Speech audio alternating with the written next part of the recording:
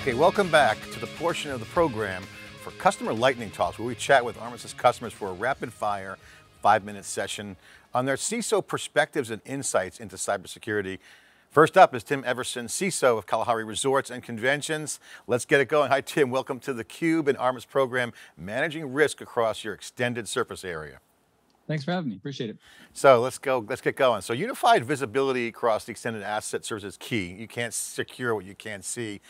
Tell me about what you're able to centralize your views on network assets, and what is Armis doing from an impact standpoint that's had on your business? Sure. So traditionally, basically, you have all your various management platforms, your Cisco platforms, your SIMs, your wireless platforms, all of the different pieces, and you've got all this disparate data out there, and you've got to chase all of this data through all these different tools. Armis is fantastic and was really, point blank drop in place for us as far as getting access to all of that data all in one place and giving us visibility into everything. Basically open the doors, letting us see our customer wireless traffic, our internal traffic, our PCI traffic, because we deal with credit cards, HIPAA, compliance, all this traffic, all these different places, all into one. All right, next up, vulnerability management is a big topic across all assets, not just IT devices. The gaps are there. In the current vulnerability management programs. How has Armis vulnerability management made things better for your business, and what can you see now that you couldn't see before? So Armis gives me better visibility of the network side of these vulnerabilities. You have your Nessus vulnerability scanners, the things that look at machines, look at configurations and hard facts. Nessus gives you all those. But when you turn to Armis looks at the network perspective, takes all that traffic that it's seeing on the network and gives you the network side of these vulnerabilities. So you can see if something's trying to talk out to a specific port or to a specific host on the internet. And Armis consolidates all that and gives you trusted sources of information to validate where those are coming from. When you take into account all the criticality of the different kinds of assets involved in a business operation, and they're becoming more wider, especially with edge and other areas, how has the security workload changed? The security workload has increased dramatically, especially in hospitality.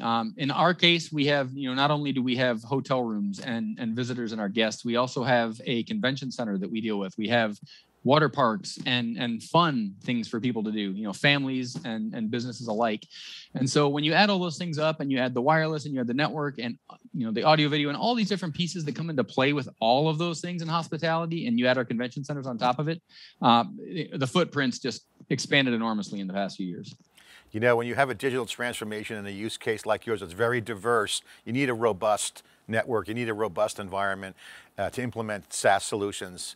No ages to deploy, no updates needed. You got to be in line with that to execute and scale. How easy was Armis to implement, ease of use, the simplicity, the plug and play? In other words, how quickly do you achieve this time to value? Oh goodness, we did a proof of concept about 3 months ago, and one of our resort locations, we dropped in an Armis appliance, and literally within the first couple hours of the appliance being on the network, we had data on 30 to 40,000 devices that were touching our network. Very quick and easy, very drop and plug and play, and moving from the the POC to production, same deal. We dropped in these appliances in each site. Now we're seeing over 180,000 devices touching our networks within a given week. Armis has this global asset knowledge base, it's crowdsourced and asset intelligent engine. It's a game changer. It tracks managed, unmanaged IoT devices. Were you shocked when you discovered how many assets they were able to discover, and what impact did that have for you? Oh, absolutely. Not only do we have the devices that we have, but we have guests that bring things on site all the time: Roku TVs and players and Amazon Fire Sticks and all these different things that are touching our network. And seeing those in real time and seeing how much traffic they're using, we can see utilization. We can see exactly what's being brought on. We can see vehicles in our parking lot that have access points turned on. I mean, it's just amazing how much data this opened our eyes to. That it's there, but you don't ever see it. Is bring your own equipment to the resort so you can watch all your Netflix, HDMI cable. Everyone's doing it now. I mean, this is the new user behavior. Great insight. Anything more you'd want to say about Armis for the folks watching? I would say the key is they're very easy to work with. The team at Armis has worked very closely with me to get the integrations that we've put in place, with our networking equipment, with our wireless, with different pieces of things. And they're working directly with me to help integrate some other things that we've asked them to do that aren't there already. Their team is very open. They listen. They take everything that we have to say as a customer to heart, and they really put a lot of effort into making it happen. All right, Tim, well, thanks for your time. I'm John Furrier with theCUBE, the leader in enterprise tech coverage. Up next in this Lightning Talk session is Brian Gilligan, Manager, Security and Operations at Brookfield Properties. Thanks for watching.